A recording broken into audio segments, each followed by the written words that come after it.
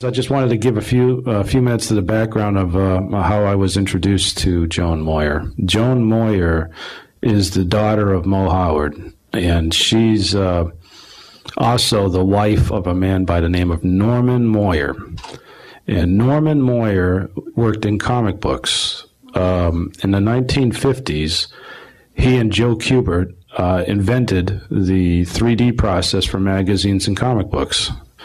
So they were, Norman was over in Germany before the Korean War and saw the process over there, so he took it over here and tried to publicize the 3D process here, which he was successful on, but it was a fad. It didn't last more than a year. And the comic book company he worked for went bankrupt because of it.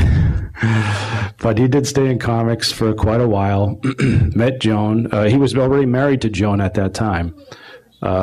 And Moe Howard liked creativity, so he asked Norman to become his agent, producer, and director. And so Norman was he did storyboards for skits. He would help write skits. He definitely directed and produced in the 60s all the shorts that you saw with the last Curly, the ones where they actually owned the properties they were doing. Moe Howard passed away, I believe, 72. But Joan will correct me on some of these dates, but 72. And Norman passed away 1980. Right now, Joan is doing little interviews with certain stations because there is a 3D movie or Three Stooges movie coming out in April. Warner Brothers has redone the Three Stooges series with new actors, obviously, and in April it'll be coming out. And right now, actually, there's an advertisement for it already. If you haven't seen it already. For me, Three Stooges was something I grew up on. There was magic there as a child watching reruns on TV, and so learning more and more about the Three Stooges started to bring down the curtain for me, and that's the danger of interviewing too many people. You'll find very informative stuff here from her. Her memory is just as sharp as her dad's. I had heard interviews of Moe Howard in the past, and up until the end, he could recite lunches he was serving to silent movie actors. He was very, very with it, and so is Joan. Joan is not in charge. There's one thing, and I'm bringing this up before I call her. There's one thing I can't talk about about the Three Stooges, and that's who is in charge of the Three Stooges licensing and the property and intellectual property. And there was a lawsuit in the 90s, and in the 90s, the last surviving Stooge was Curly Joe. I believe he was a Canadian. I can't remember his exact name. Joe DeRita. Thank you. Curly Joe DeRita. So when it went to court, a live Stooge had more sway over three dead Stooges. So Curly Joe DeRita managed and took control of Three Stooges property. And this is all on Wikipedia, so I don't have a problem telling you this, but she can't talk about it because in her agreement, that was one of the things she had to sign was a gag order. So Joe DeRita's sons, who are both lawyers, run the Three Stooges property right now. So, but she still has a stake in it. She's just a silent stake, so she can't really do anything about that. So no questions about that, please. If you have one, you can ask me now, but I don't want to ask her, okay? Yes, Tom. Residuals? Yes, she does. In fact, the last residual she got was a couple of months ago for 7 cents. She says it's worth more non-cashed as memorabilia than it is cashed, so she'll probably bring that up. As things re-air and re-air and re-air, you get less and less and less. But all the stuff that we've all seen in the 40s, they don't own that.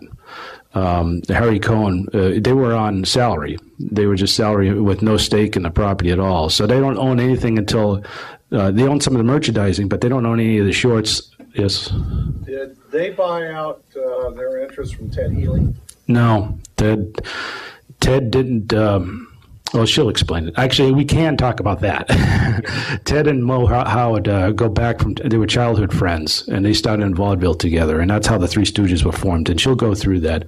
Ted Healy was a drunk. They had a long feud for quite a many years, but he didn't make it past his 40th birthday, so they didn't have a chance to really make amends. So, but she can talk about that type of stuff. Are we all set? Any other questions before I get on? Ooh. Okay. You turn the transmitter on. I am now.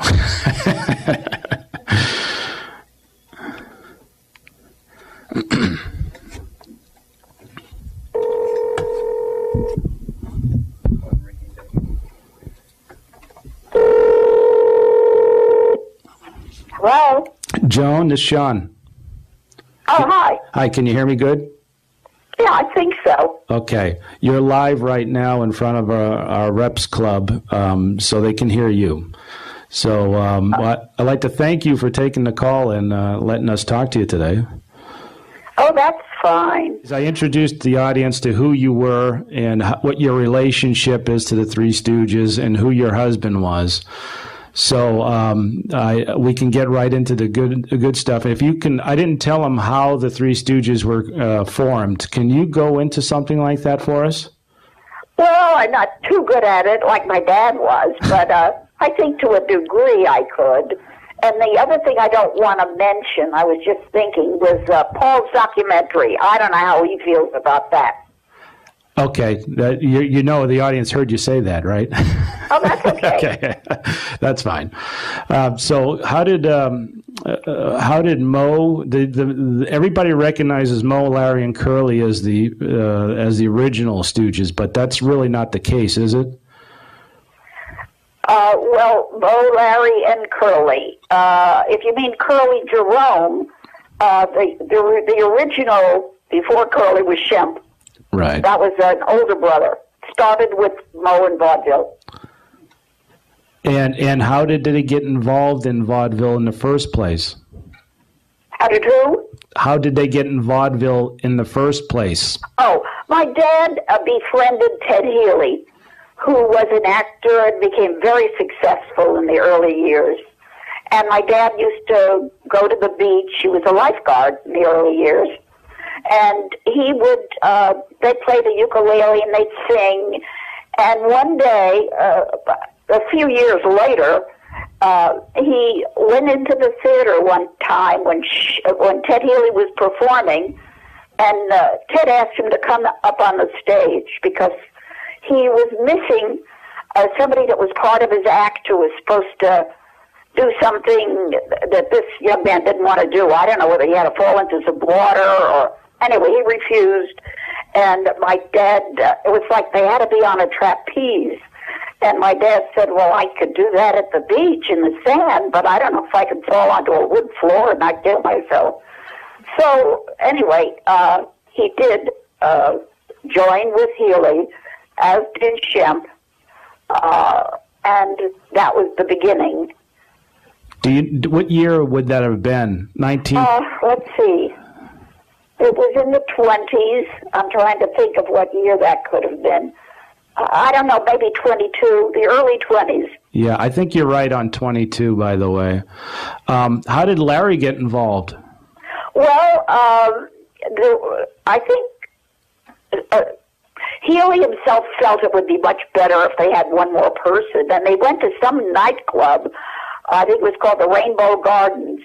And it was a kind of a convoluted story, but to bring it to the end, they were watching Larry on stage. He was playing a violin and doing a Russian dance, this Kazatsky, I think, you kick your legs out. He looked really wild.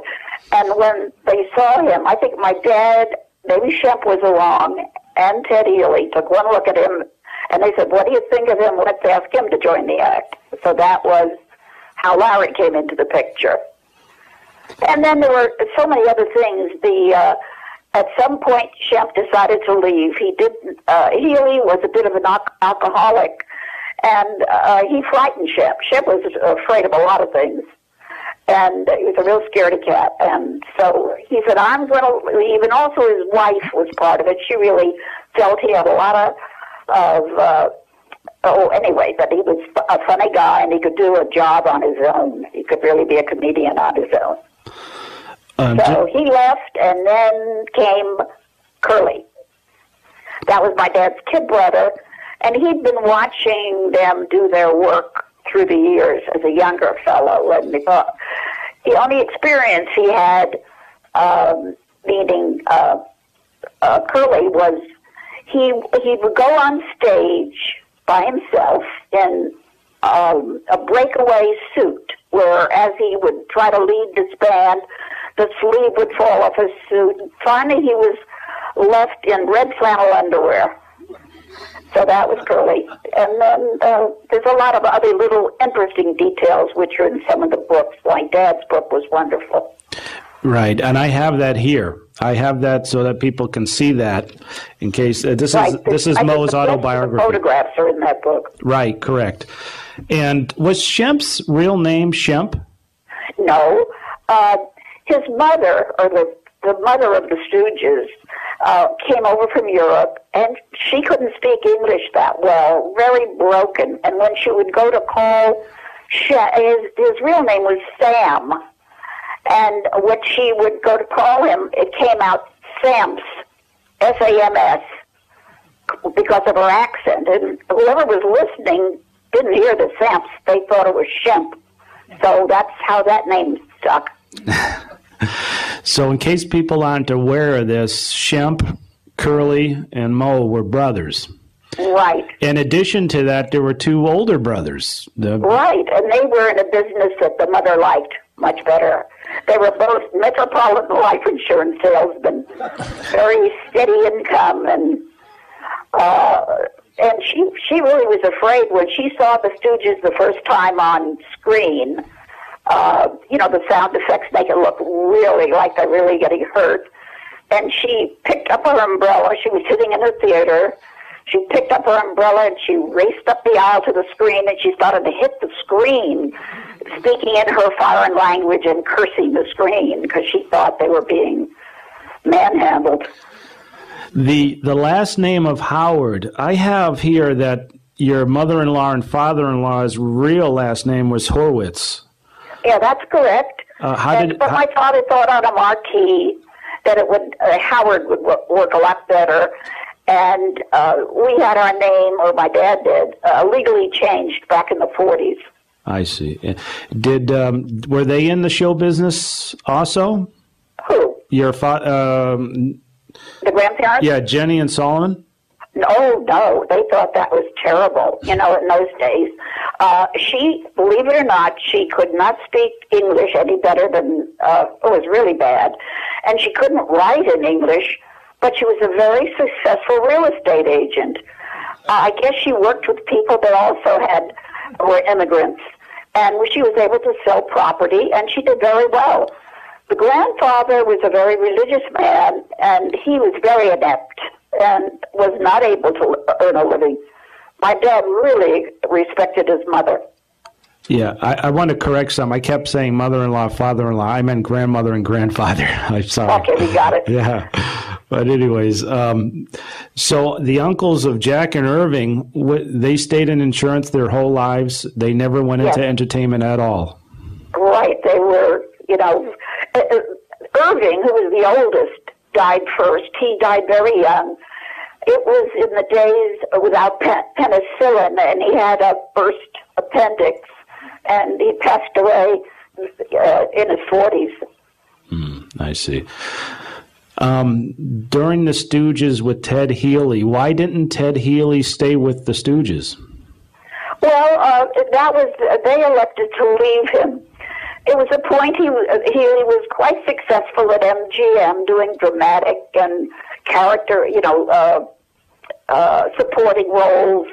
And my dad, because of, I don't know, he just really didn't treat them right, either financially or the alcohol problem was getting to my dad too. But he didn't say that to Healy. He just said, I think you're doing so great. I think we would be better off all of us on a road, and Healy agreed. And so Healy stayed at MGM. He died very young. Because of the alcohol, he got into a fight. And I think about 1936, he died after this fight. A tussle, or whatever you want to call it, at a restaurant in Hollywood. I see. And Moe and Ted Healy never got together again? No, because of, his passing away. And it really broke my dad up because he had a lot of positive history with Ted. And that's what he liked to think about, was that. And so when Ted died, it broke him up. I see. The first short that the Stooges ever did, who was that with and what was it called? Let's see if I can remember it. The second was Punch Drunks. This is the one where they really didn't, maybe somebody out there knows the name of it. I just slipped my mind. Is it Soup to Nuts? No. Okay. That was the feature over at Fox Studio, a little before that, probably 1930, 31. They started at Columbia in 34, and the first one was, anyway, they weren't true Stooges. In fact, Larry had a bigger role than any of them. He was kind of, I can probably, as we're talking, pull a book off my shelf, and there's a filmography in the Three Stooges scrapbook, right, which I hope will help me answer your question. Okay. Okay, so you can go on asking me other questions, and I am flipping through the book. Hopefully, I'll find what I'm looking for. Well, and maybe you can go into a little more how they went from vaudeville to shorts. How did they meet Harry Cohn? I don't know that whole story, but there's a story that said Larry went off in one direction to one studio, and Moe went off to another one because they wanted to make films. They were tired of the vaudeville world.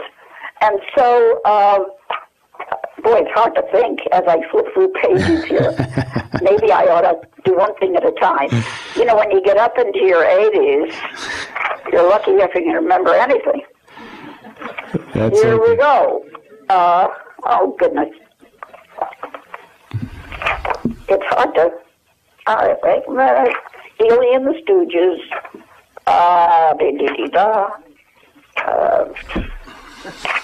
It's called Woman Haters. Okay. The first short that they made. And what studio was that with again? That was at Columbia. And the way that started, as I was saying before, right. Larry went off to one studio and Moe went over to Columbia. Right. And each of them wound up signing a contract. And it was one of those things where the lawyers got into it, and the contract that my dad had it was signed at such and such a time. It was like hours difference, and Columbia wound up with the Stooges. And how long were they at Columbia? I think it was in excess of 25 years. Right. They made 190 shorts. There was about 400 pieces of product. 190 shorts. They made features. They did an animated series for an independent company. And if you add them all up, it's a lot of work. Right. Did they write their own gags? Well, the way that worked is Columbia had a writers, what would you call it, a whole group of writers that were under contract, and they would have writers' meetings with the current writers at the studio at the time. My dad would get involved in those meetings because he really was serious about what he was doing and wanted to do a good job, and he'd come up with really clever ideas. And Larry was more of a gag man, and he would, if he was in the mood and wasn't off at the track or having fun, my dad really enjoyed working, and he would sit down with this group of writers, and the end result would be a script about 35 pages long, and those scripts, you could see, I have a couple of them, and as you go through them, you could see where my dad made little notes and crossed out certain dialogue, because he felt that it didn't sound like them. So that was all we. Right. Whatever other questions you want to ask about. Sure. Yeah. How long did it take to film one short? Oh my goodness, it was really ridiculous. I would say less than a week. And today, you know, the average production goes off and disappears for months. And they, in the later days, because Columbia wanted to cut, you know, the cost of production, they would pick up maybe a very interesting scene from an old comedy, utilize that footage, and then write a story around it. And those, my gosh, in a couple of days they'd have them done. So they would use sets from other movies that were... No, not other shorts. They're shorts. Okay. But from other films. There might be a key scene with a lot of production value. Right. And then they would take and wrap the storyline around that key scene and then just add a few odds and ends to it. I see. So correct me if I'm wrong. If there was like a King Arthur set that wasn't being used for a major movie production, they would be told, the Stooges would be been told that this is available if they want it, and then write a script around it? Yes, that's correct. Okay. And I'm trying to think of a particular one. Sometimes they were historic, and they'd have a historical background. Then they would wear costumes that would fit that era. Right. I remember a haunted house scene that was probably with a dungeon and a castle, and I'm sure they didn't make the set just for the Stooges. I'm sure that was being used in some other production. They shot all their shorts on a set called Stage 7, and rarely even, I think once in a while they would go on location, because Columbia had a ranch out in the valley. It was huge, and it would have a set that looked like a New York street, and other ones that look like a castle, not a castle, but a historical spot. Right. And how did Shemp get back into the Stooges? What happened to Curly? Well, that was really sad. Curly lived 6 lifetimes in one. He died at about 48, 46. He drank too much. He ate the wrong things.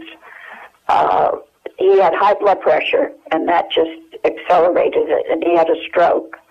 And at that point, my dad was like ready to give up, but my mother was terrific. She was very encouraging, and she said, look, you're not going to be happy not doing something. My dad was one of those, like the Energizer Bunny, and he would just keep going. And so my mother talked him into finding another Stooge, and my dad said, well, gee, Shemp would be perfect, and so he came back. He lived till 1955. He made quite a few shorts, right, and then he passed away. And at that point, did they think of... Then they, again, you know, what should he do? And he went through that same kind of, it was really sad. And at that point, I think Columbia got involved, and I can't remember the whole story about how they chose Joe Besser, but he could have been at Columbia at the time. Well, and he joined and made, I'm not sure how many, 20, 30 shorts. Maybe you know that better than I do. I actually don't have that data in front of me, but I know he was there for a while. Right. How did he... And then his wife was very ill, Joe Besser's wife, and he just, when it came for a contract renewal, Joe Besser decided that he was not going to continue. And I'm trying to think, or I think that's almost to the end of the Columbia contract. And then after that, the Columbia the contract was ended. They went out and at that point and found Joe DeRita. I see. Was Harry Cohn still alive during all this? Part of it, I'm sure. I don't know if he was alive when Moe left Columbia. You know, when the contract ended. I'm not sure of that. That's an interesting question. I'll have to look it up. Yeah, I'd be curious too, because I know he loved the Stooges. In fact, why don't you tell the audience how much he loved them? Wasn't he watching these shorts before they were, as soon as they were done? Well, that I'm not sure. Okay. But he loved them, and he loved the shorts, and he loved the money that it brought in. But he certainly didn't give them a fair exchange. They never shared in any royalties on the shorts. And my dad's agent was a very, the one that takes care of getting you the right amount of money, was a very close friend of Harry Cohn. And they played cards together. And between the two of them, they kept my dad off balance, and he was like they had a contract renewal every year. And my dad was like, Fred, are they going to renew the contract? Little did he know that the Stooge comedies were selling better than some of their features.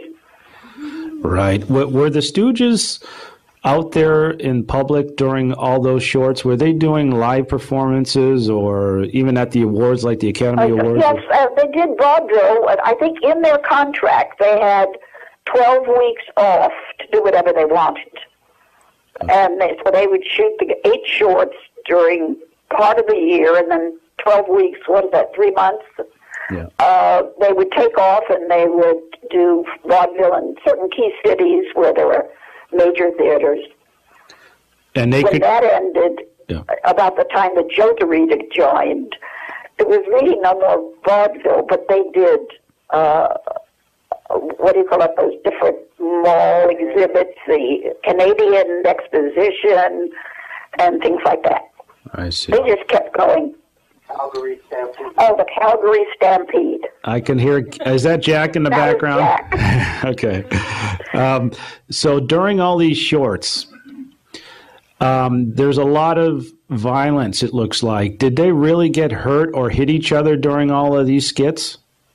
Well, after all, you have to figure 25 years of batting and banging. There was few that they got hurt. My dad one time had to climb up on a table during a scene. And what they do is the special effects department will saw through the wood of the tabletop, because he had a fall on it. It would break away and, nothing. Well, he didn't saw it deep enough. And my dad fell on this table. It didn't break away, and he broke a rib. And Larry, during one scene where they insisted that this special effect was going to work, they were going to throw a pen at his forehead, and they built a little gadget there. The pen was going to go into this thing, and then it would look like it was hitting him in the forehead. Well, it didn't work. The pen was sticking out of Larry's forehead. It didn't kill him, but I don't think it felt good. And let's see, they had odds and ends, like my dad. I was on the set at the time. My dad was supposed to get hit in the face with a cream puff. And to make it look right, they take the cream and they put a little lamp black. It's like soot into it. And some of it wound up in his eyes. And they had to stop shooting, minimal amount of time, like, quick, get the set doctor, and 1, 2, 3, boom, and he was back to work. So that's about the size of the, nothing disastrous. Right. And was there any fallout from the, poking in the eyes or the, slapping on the forehead? Well, yes. I mean, if you want to call it, there were it was really strange because I would get mail through the years, and my dad would. And in one direction, there was they're too violent. In the meantime, it was all done with sound effects. Most of it, they weren't heard at all, but it was like a live cartoon, the way they bounced back. But it really looked like they were getting hurt in certain scenes. And so some of the schools or some teachers or people would say, calm that down. In the meantime, he'd get fan letters from church groups asking for them to appear. So it was like a real mixed bag. I guess some people realized this wasn't real, and other people felt like maybe it certainly wasn't like today's computer games. Right. And were you or your brother ever extras in any of these shorts? Or Oh, I was in one of the shorts, Pop Goes the Easel. And it was just a little tiny part. The Stooges were being chased down the street they were always being chased by somebody, the police. And during the chase, during their running, there's two little kids playing hopscotch. And the two little kids were Larry's daughter and myself. We just reacted to what was going on. We had no lines. And so the Stooges then pushed us aside. Well, my dad did. And then the three of them ran through the hopscotch formation as the police followed through after us. And so that was the only short I was in, although I was in about 9 or 10 other films with Humphrey Bogart was in one, Shirley Temple, another. So it was fun, but I didn't really enjoy it. My dad loved what he was doing. How about your brother? Paul, it was funny. My dad never brought him into any of the things to be shot, but he did a few odds and ends at school. My dad would come to school, and Paul played during a school pageant a sideshow barker. And I think Paul, to this day, can remember the words he said, come on in, folks, whatever the barkers do. And but he's had kind of a bit of the ham in him through the years, because he does it upon request for certain organizations. He does a slideshow presentation that's really wonderful. He does it yearly at the Stooge Convention in Philadelphia. Is the Stooge Convention in Philadelphia every year? Yes, it's usually the last weekend in April. I did not know that. How big of an event is it? Well, it's pretty big. That people come, and it's at one of the major, like Holiday Inn, is it, in a small town north of Philadelphia. And they have hundreds. They have like dealers' rooms where people are buying books and T-shirts and what have you. And then in different other rooms, they will be screening the shorts. Paul is there doing his presentation during that evening. Gary Lassen, who's the president of the Stooge Fan Club, has built it's really fabulous. It's called the Stoogeum, and it's like a museum to the Stooges. It's beautiful architecture, beautiful interior, and everything you could think of Stooge-wise inside it. And they'll screen films there. Do you stay in touch with the other children from the other Stooges? Well, Phyllis passed away a number of years ago. Her son, Eric, once in a while I'll talk to him. He's with the Comedy 3 people. And so there's not much of his family left at all. And then Curly's had two daughters by two different marriages. Marilyn was Curly's second wife. Marilyn's mother was Curly's second wife. And then the fourth wife, Janie, she's a half-sister, lives on the East Coast. Mm-hmm. And let me think, Shemp's daughter-in-law, I lost my cousin, Shemp and Babe had a son, Mort, and he died in his 40s from, I think, lymphoma. And he was my favorite cousin. He was a wonderful guy. And let me think. So anyway, the only one left in Shemp's family is the daughter-in-law and the two children that Mort and his wife had. I see. Jill and Sandy. And I will see intermittently, yes. I see. And that's about the size of that. Yeah. And Norman, your husband, how did he get involved with leaving comic books and entering into the directing of the Stooges features? Well, my dad was crazy about Norman, as well as me, as well as I was. And he saw him, when you work on the West Coast and the comic book industry is on the East Coast, it's very difficult. Especially the company he worked for, one of the two people that was into the financial end, did not pay up on time, and that's a terrible way to live, waiting for a check. And so finally Norm got disenchanted, and my dad could see that. And he said, look, comics have every facet of the movie industry in them. Writing, directing, in fact, storyboards. It's like a storyboard, a comic book, and that's part of motion picture production today. And so my dad talked him into it. He weaned himself away from comics, and he still loved to draw. And he went back to it in certain other times of his life. He returned to comics. I see. And did he also participate in the creation of any of these skits, or was he? He had nothing to do with the shorts, but then he came up with ideas for features, and he made, I think, at least 5 features at Columbia with the Stooges in it. Stooges Meet Hercules and those different features. And in the beginning, he produced them all. He came up with a basic storyline, and 2 of them he directed. He really was multifaceted or multi-talented person. And your son, Jeff, was he in any of these? Yes. Jeff, my other son went off in a different direction, but Jeff was in the Western. He was in... there was one other. I can't remember the title of the one he was in, but he was in 2 of the features, and he just had minor parts. But he kind of liked it. He thought it was fun. And did he go off into that entertainment business? No. Jeffrey went on to do.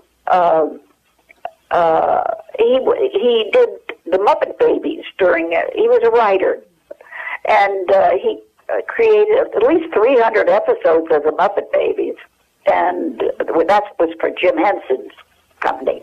Right. And today is still doing Saturday morning children's programming. He also has written books on animation, on how to write for animation. Right. And have you written any books yourself? Oh dear, I have an attic with so many interesting things I wanted to share with fans. So that's what I did. I did a book. Well, the original book, and I learned a lot from them, was a book called Three Stooges Scrapbook, and with the Lindberghs, and I just got a lot of ideas from them. And then I went on, I did a book about Curly, my Uncle Curly. I see. And after that, 2 books having to do with the books of script. I took 2 of the Stooge comedies, and we broke them down. Norman worked with me on these projects. And we illustrated some of the script pages, so that was kind of fun. Did you help your dad on his book, his memoirs? Oh, not the original. There were many drafts, and he worked on it for years. My mother kept nagging at him to finish it. And when it was finally completed, he was very ill. He never lived to see it published. And but I sat down with him, and he had a wonderful memory right down to the end. He remembered. I would show him photographs to put captions under, and he would recognize the different people or tell me what year it was and give me those details. What was your dad's opinion of other teams like Abbott and Costello? Oh, they envied them because they were making features, and the Stooges were only making shorts. And not until Norm got together with them did they do features. I see. And the Marx Brothers or Laurel and Hardy, did they have any interaction with them at all? Let's see. Well, I'm sure he admired their work, right. But they never worked together. I see. I know that Abbott and Costello, my dad, knew Lou and Bud. But not, it's just a social thing. Right. There are 2 people who wrote and directed Stooge films or Stooge shorts. And did you know Ed Burns or Elwood Ullman? Well, I didn't know Elwood well, but after my dad passed away, Ed Burns, we would go out to see him Norman and I, and he was a terrific guy, really nice man. Right. And then there was another man, the sound man that worked on their films, Lodge Cunningham, and he had some fabulous footage. Harry Cohn would let him, and normally he was a real tough taskmaster, but he would let him go in front of the camera. No, it's behind the camera, and use his 16 millimeter and shoot candids behind while they were shooting. And so he had some fabulous color footage. Wow. Has that ever been published? No, but he even had a piece of one of the Stooge comedies. Hold it 1 second. Yep. What is it? Oh. So, anyway, back to what you were saying. Yeah, has those 16 millimeter movies behind the camera by the sound man, have they ever been published or printed? I don't know. He passed away. I got involved in my own life, and then Norman died, and I never even thought about it. But I know he even had footage of Mae West, and whether his family did something with it at some point, they might have, and it could be out there somewhere. That's interesting. I'd never seen it or heard about it, so that's news to me. Yeah, it was just, I think he did it more for fun, not or to maybe record it for history. What? It was silent, though, right? There was no sound? Let me think. I can't remember. Okay. The only piece of footage I saw other things, but that I was given the Stooge footage. Right. And I would have to look at it again. I haven't seen it in years. Okay. Now, even though you weren't a part of the shorts yourself or the features, did you actually visit the studios while they were doing all these things? Well, I did it not often. Maybe a half a dozen times. And I remember going to the set one time and seeing, I always thought it was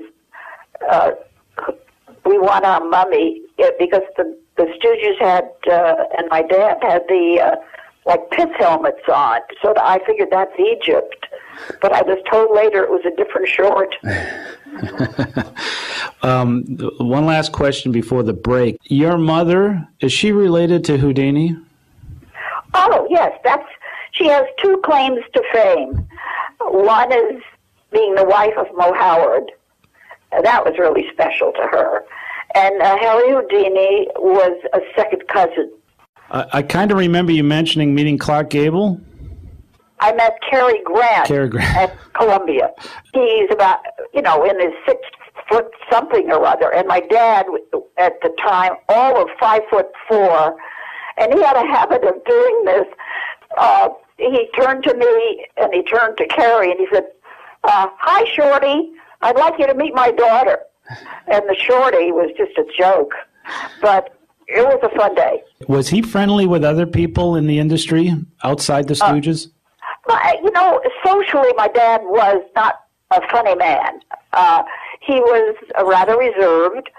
If he was with family, like the dinner table, he would tell stories about the old days in Brooklyn, and it was really fabulous. Those stories were wonderful, funny, and his timing was wonderful. When he was seen in public, would fans come up to him and recognize him immediately? Yeah, that happened quite a bit in the later years, not the early years, but when the films went on television, the young kids would recognize him immediately, and even he would have his hair combed back, not over his forehead. It was always his own hair. But then when it came in white, gray, whatever you want to call it, gray-white, there was a period he didn't dye it. So my dad overheard this young kid turn to his mother and said, "Oh, look, there's Moe, and he dyed his hair white." And so, but they still recognized him. Was he asked to perform for fans, meaning, Did he feel like he was always on stage? Meaning No, I don't think so. But he, when they would come up to him and ask him for an autograph, he had either in the pocket of his jacket or in the trunk of his car, he had a slew of little 3x5 or 2x3 photos of himself, and he would proceed to sign those and give it to the kids. He felt that the fans made them, and that he owed them a debt, and the debt was not to say no if somebody came up to him and asked him for an autograph. The Moe haircut, how did that come about? As a kid, his mother wanted a daughter, and he was the fourth son, and he suffered through a few years of her trying to, his hair grew long, and she would proceed to make these like corkscrew curls, and he would have to go to school with these curls. And this went on for a year. He did befriend a guy that was a really good fighter, and he'd walk to school with him, and the guy would protect him. Well, it didn't always work that way, so finally one day he got fed up. He was at a friend's house. He took either a bowl or something and put it over his head. He took a scissor, and he went around the edge of that bowl, all the way around, cutting those curls off, and came out looking like a raggedy version of his Stooge haircut. His mother, of course, was very upset, and but she got over it. And Curly's shaved head, was that something that was always in the act, or did he? No, well, in the act when they joined, I'm trying to think, maybe the first 6 months or a year, he had this little wax mustache and hair. And then at a point, I think Healy wanted him to change his, he wanted him to look different than Larry and Moe, so he had him, he said something to Curly, who then disappeared for a little bit and came back with his head shaved down really to his skull. And I don't know whether this part is true, but he kind of minced in, kind of silly-like, and said, "If you want me, just call me Curly," with no hair on his head. That was my next question. Whether it evolved that way or not, I'm not sure. Okay. And Larry's hairstyle was intentional, or was he always like that? Well, Larry had pretty much the same hair, but it curled up if he took his fingers and kind of lifted up. I don't know whether he used a comb to do that or his fingers, to be sure. But his just evolved very easily. All he'd have to do is just mess it up real good, because it had a lot of curl in it. Was he a family friend, Larry? With Yeah, well, by the time you do 12 weeks of vaudeville, make 8 shorts, there isn't too much time left in the year. So we would see them over holidays, or if we had happy events like a wedding or some special event. Otherwise, they pretty much each one of them led their own way of life socially. Did the Stooges ever do any radio? I think they did radio interviews, but they never had a radio show. I know that there's a cute story about it. Well, it kind of shows you my dad's personality, and it has to do with radio and me as a young kid. I was about 12 years old, and I loved the radio. I just... and my favorite shows were things like Orphan Annie and Jack Armstrong, the Old American Boy, or whatever he was called.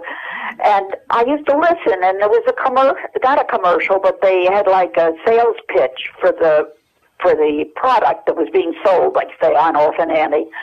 One of them was like a scouring powder, like Comet, only it had a different name in those days.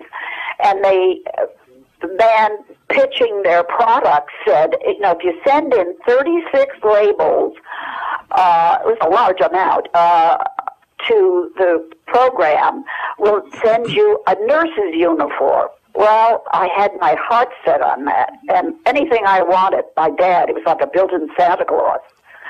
So the next thing you know, my dad went out, he bought a whole case of cleanser, and he proceeded to I never saw him do it, but he had to have gotten those labels off of 36 cans, sent them in to the radio station, and the next thing, you know, I get this nurse's uniform, which probably was no great shakes. I think it was a little white cap with a red cross on it and an apron. The really positive part of it came when my dad went to the next writers' conference. He said, I got a great idea. The Stooges are going to be selling cleanser. And I never saw that short, so I don't know what else is in it that transpired. But my dad cared about really doing a good job. John Jensen? Yeah, about Curly, he had a stroke somewhere around 1946 or 47, but I understand he still appeared in one or two films afterwards. Right. And was he fairly healthy despite that? And did she see him on occasion until he died in 1952? Well, after the stroke, I think there were different periods. He started to get better after a while, but I think he had some minor strokes earlier that year. As I look at photographs, the 8x10s of him during the period, say not the last short, but maybe the next to the last, and the expression on his face was zero. You could just see it in his eyes. There was something wrong. He'd lost that animated look. But what was his condition after the stroke? Was he wheelchair bound? After the stroke, there was a period where if I remember right, where he couldn't walk and he could hardly talk.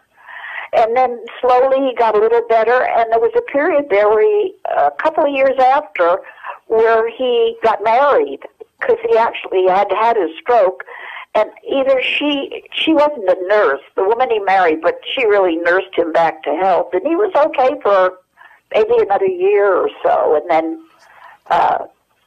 he passed away. And didn't he appear in one more short as a passenger? There was one where my dad wanted to encourage him and make him feel like he was going to come back. And it was, I can't remember, Hold That Lion? I'm not sure. And they were sitting on a train, and Curly was there with a full head of hair, and Shemp was in the short. That's the first time they ever appeared, all of them together. Right, and he was sitting down the whole time on the train, right. If I remember. Okay. Right. All right. Any other questions on the crowd? Yes, in the back.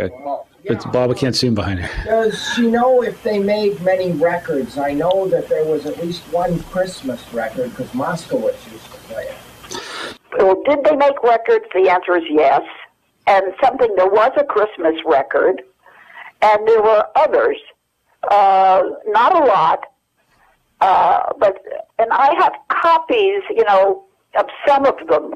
I don't think I have a player that could play them, though, because it wasn't like, I think they were more like 78s or... What kind of music did Moe like?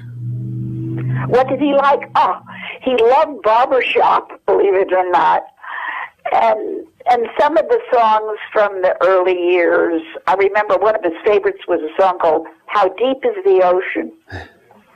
I think it was kind of romantic and probably thought of my mom. John? I'm just more about what her father was like at home when he wasn't doing his shows and things. I mean, was he hobbies? Radio, right. Hobbies, right. List or whatever it was. Okay. What did your dad enjoy doing on his time off? Did he have any hobbies or like to do anything repeatedly? Well, different eras. Like when he was younger, he played a little golf, not a lot, and never had enough time to really practice anything. Then as he got older, he liked working with pottery. It wasn't the kind that you would create a sculpture with, but the kind that had, they call it slip, and you'd pour it into a mold, and it would come out, and then it was baked in a kiln. And then what he would do is take that, he would choose shapes and objects and things, and then he would do the coloring, and then it was fired after that. So he got a kick out of doing that. And he'd make these cups, like mugs, and he would proceed to put different people's names on them. And he went, during the years, he would send them to famous people. I have a letter, a thank you letter from Kennedy, Bobby Kennedy. I have one, lots of famous celebrities, thank you for the mug. So that was kind of interesting. Being the daughter of Moe Howard, how were you treated in school? Oh, let's see. Well, I was kind of reticent about telling my friends who my dad was because I never knew the reaction I would get. Way back in my day, there were very few women that enjoyed that kind of comedy. They thought it was silly. So I didn't know how they would react if I mentioned to them my dad is one of the Stooges. They could either say, oh, that's great, or they could say, ooh, I can't stand that kind of comedy.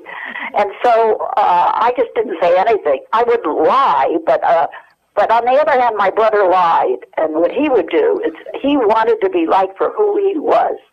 So if somebody asked him and he wanted to fit in.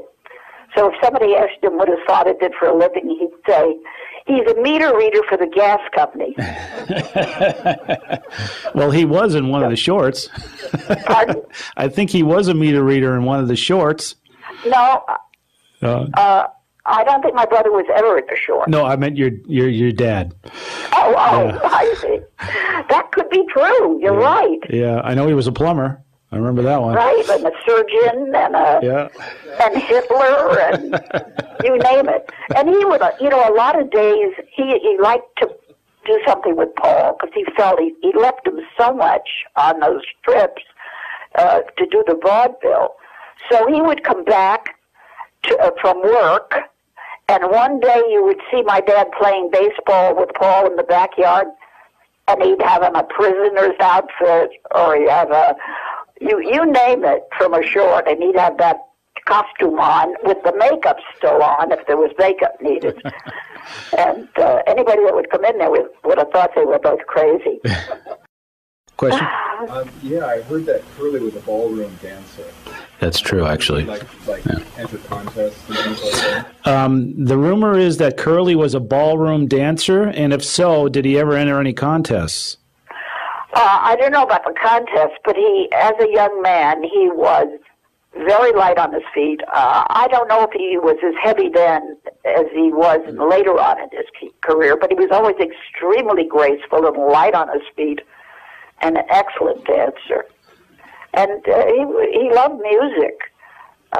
He might have geared himself into something like that. Okay, Mike? How accurate was the movie on the Stooges' life that was made? How accurate was the movie on the Stooges that was made a couple of years ago?